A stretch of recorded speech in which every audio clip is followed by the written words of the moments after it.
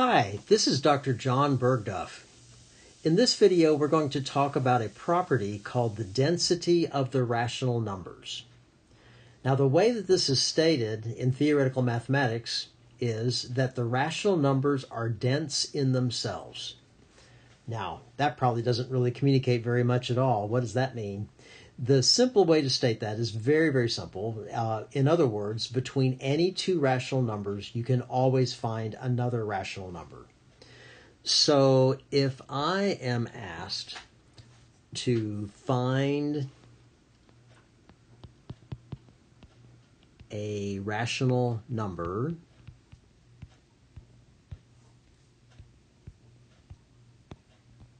between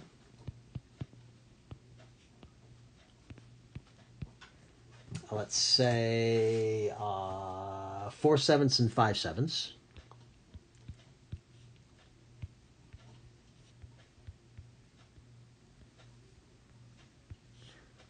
What the density theorem says is that there will be one, that there is a rational number somewhere between 4/7 and 5/7.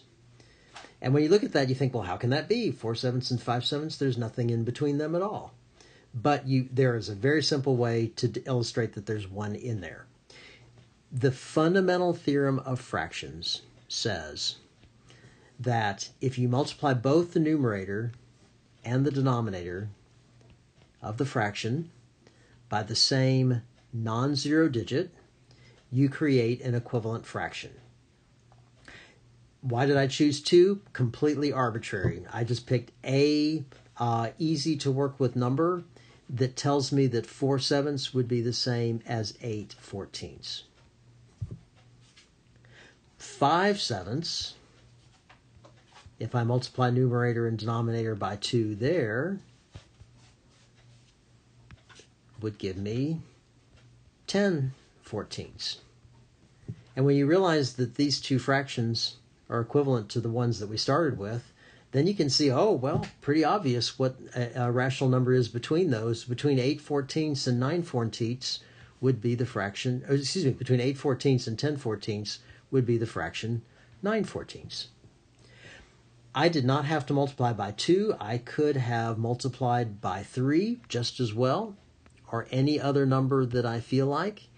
If I multiply 4/7 numerator and denominator by 3,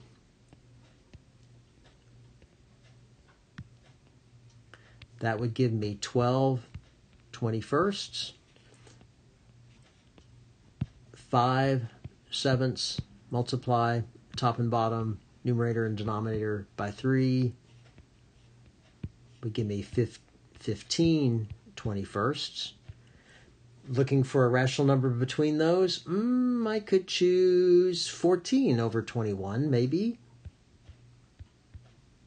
And then I might realize, 14 is 2 times 7, and 21 is 3 times 7, so that particular fraction would reduce.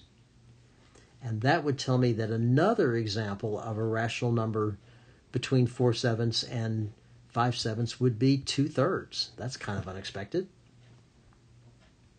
Here's one more example.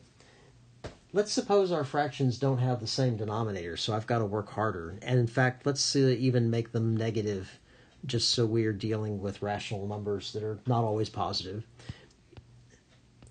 I'm looking for a rational number between -3/4 and -7/8. Before I can do a trick similar to what I did before, I really have to have these guys having a common denominator. A common denominator here would be 8. So before I do the trick I showed you a minute ago, I have to first rewrite the first of those fractions so that I can see a common denominator. This is -6/8. And I'm comparing that still with -7/8. Again, since the numerators are adjacent integers, it doesn't look like at first that there might be something. But multiply numerator and denominator by, say, 2 or whatever else your favorite number might be.